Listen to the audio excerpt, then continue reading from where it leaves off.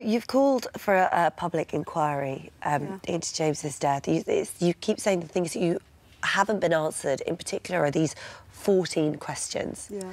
What is it that you need answering? What do you feel like you haven't been told? Well, there's so many questions, because one of the questions I have asked for years was James sexually abused? And I was protected so much that they wouldn't give me the answers to that, but now I'm learning different.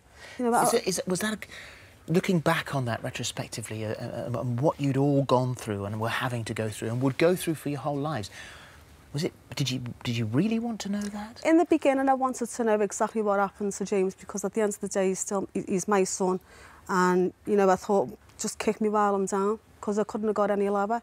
But you know, as I was moving on with my life, I chose, you know, I didn't want to know what happened to him, because I didn't want to go back down to where I was. But with all this coming up now, the questions are coming back. Well, you've only just recently, very recently, found out what happened. Yeah.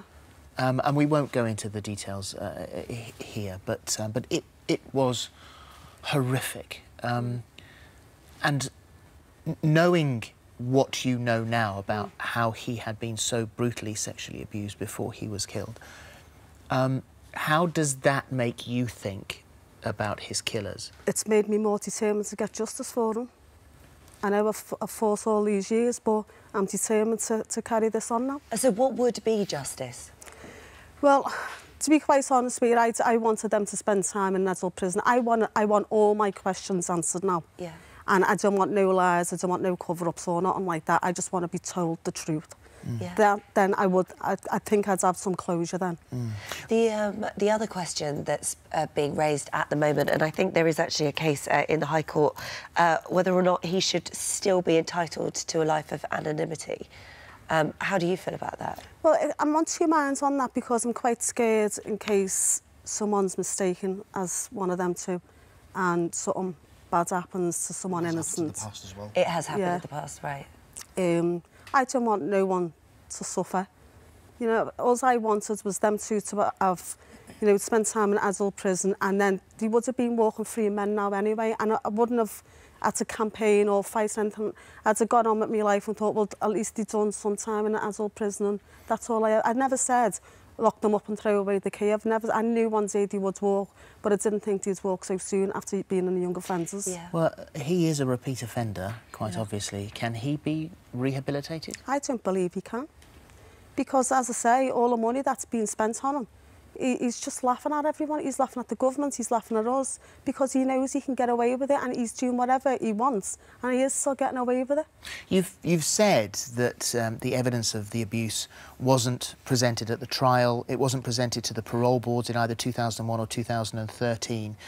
Do you know that to be the case, or is that an assumption that it wasn't presented to? It was actually, solicitor, obviously, he's dealt with it all, and obviously that's what he looked into, and that's why he's wrote the opinion on behalf of Denise and raised that as one of the 14 points, and that's why the petition was set up, and to reach over 200,000 signatures just shows you that the public support Denise has got, and for the government just to reject it and blatantly just... Well, that public inquiry has been rejected, and the government says the offender was convicted of further offences as a direct result of robust and effective monitoring.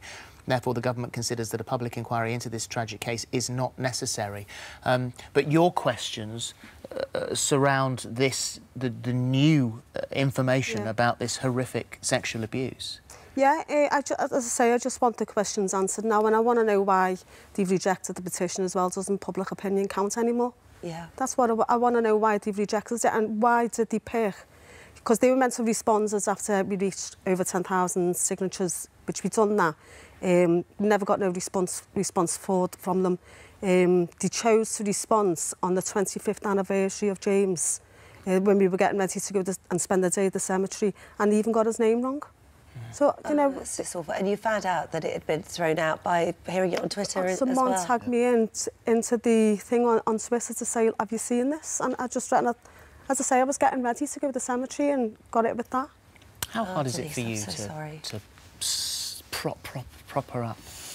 I mean, the role of a husband and obviously a father as well, I mean, you should always be there to support your wife and children.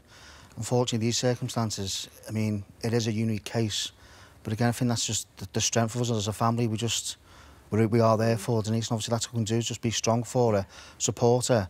And I think that's what you've been saying all this time as well, especially with social media, is the support she's getting, and she finds that so fantastic. Oh, we can see that. Yeah, I absolutely. mean, I can't thank people enough for the way they've stood by me. Without that support, I wouldn't have been able to carry on. So I've got to, you know, personally thank them, you know, for all the signatures that we've had on that petition, but I'm still asking people to keep on signing it because I am not going to give up. Do you think your 14 points will ever be answered? I'm open, so I've got to get some answers, haven't I, for all the questions that's been going around to me every years. Got to get some answers to them. Doesn't seem too much to ask, does it, for the loss you've suffered? No. That's for sure. Exactly. But now I've got other lads now, and they're not kids anymore, they're young men. So, I mean, I've got to protect them from all this now as well. Yeah. You know, they're on social media, so they're going to get to read it. The three absolutely amazing lads, aren't they? And on James's anniversary, they did put a smile on my face, because when I went to the kitchen, there was a massive big bouquet of flowers.